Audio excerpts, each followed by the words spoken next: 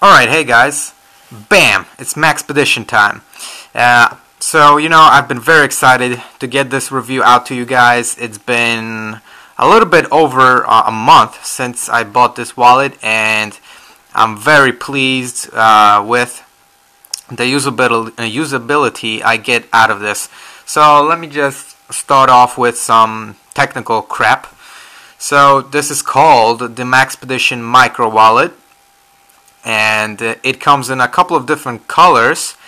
This is tacky or khaki, I don't know how you would pronounce that, but tacky. It also comes in black, OD green, foliage green, and this tacky. So I'm actually pretty pleased with this color. I've grown to it, and I like it. But the price on this wallet is around $10 to $11, maybe tops 15, depends where you look, I guess.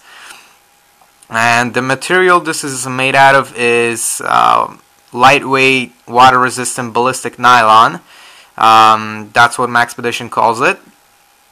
And alright, so those were all the technical crap that I just wanted to get out to you guys. But now let's get to the usability. Well, actually, one more thing before I get to that. There's something I wanted to mention, because not everyone may like this. It says American design, but it's made in Taiwan.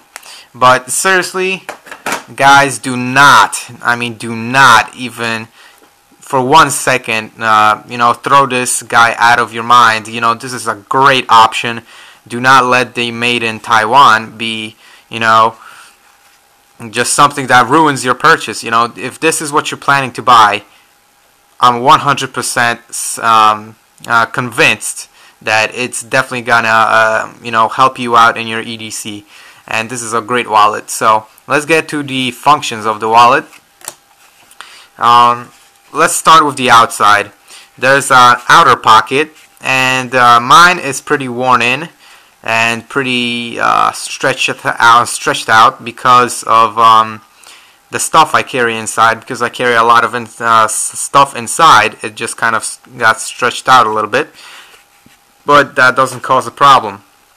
So if you're paranoid and you don't want to carry your money in here, you can always just put a credit card or ID if you want, I don't know, something here, or some business cards if you would like, so you can put those there. But if you're not paranoid, and I'm not, so this is what I do with this back pocket. I put cash. So there's just one bill, let's say, for instance, that you put in there. It's not falling out, just, definitely no problemo, 100% secure. But if it depends what kind of person you are. If you're just paranoid and you don't want to put your cash down there because you think it's gonna get lost, fall out, get lost, something, then don't do that. It's just personal choice. I don't care, and I like it that way, actually. So there's let me count, 1, 2, 3, 4, 5, 6, 7 bills here. So let me put those 7 bills here and also do a test. See, no problem at all, and I'm actually using a lot of strength and nothing is falling out, as you can see. So that's what I do with the outer pocket. I put cash inside, and on the inside what I do is I put a credit card in this first little slot, and in the back I put another card inside, along with some small pictures of some family members. And if I ever write down a little note or something and I don't want to lose it, then I just put it in this back little pouch, slot, I mean. But in here is where the problem is, that everyone has been having this problem, is the ID window. This is a little bit of a design flaw, but it's okay. It's okay. It's not that bad. But your ID fits, and you can see it. That's all good. But what Maxpedition didn't do, that I don't like about this wallet, but it doesn't actually bother me all that much, just a little bit.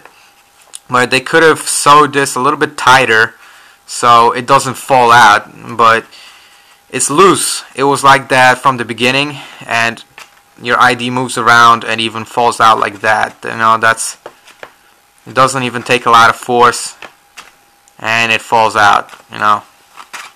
But guys, I've been carrying this for 1 month, and it has been helping me a lot. This is very lightweight, very compact, and you have to consider, I mean, you have to even think a little bit about before buying this, because you're not getting a lot of options with this wallet, but what you do get is lightweight, compact usability. And that, my friends, right there is what I say. It's okay. It's good for me. Very good for me. And it goes in my right front pocket along with my cell phone, so that's also a plus. You can carry both a cell phone and this wallet in the same pocket. That's just awesome. That's amazing. So one last thing I want to do is give you guys a little bit of a close-up of the stitching. Well, first off, Maxpedition hard use gear, and the stitching is excellent, excellent, excellent. Very nicely done, Maxpedition. Just excellent stitching. It's been holding up great for 1 month. I might do a little bit of an update. And actually, I've been thinking about getting the Maxpedition Urban and doing this as a switcheroony, I guess. You know, just kind of switching back and forth with this wallet. So I might do that. I don't know yet, but that's an option. So yeah, I hope you guys enjoyed.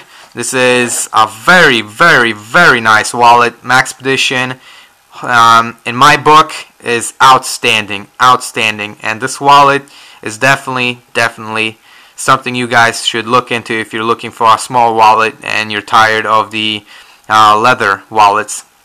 So I hope you enjoyed, and I hope I did a good job reviewing this.